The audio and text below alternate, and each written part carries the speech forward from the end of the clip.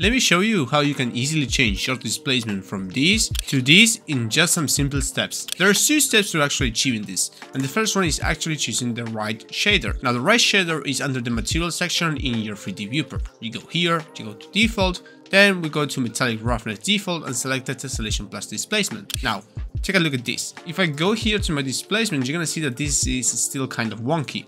But if we pull our tessellation factor from 16 onwards, you're gonna see that now it starts to get smoother. It'll go lower, it will just lose quality. The more the tessellation factor we have, the more smooth your transition will be in the displacement. But it's gonna be better if you actually choose the right mesh for this. In Substance Designer, you can choose different meshes, and you can go here to the scene and use any of these. Now, as you can see, this is actually divided in two sections in here. From the first section, you're not gonna want to use any of the initial ones. You're only gonna go for the plain high-res.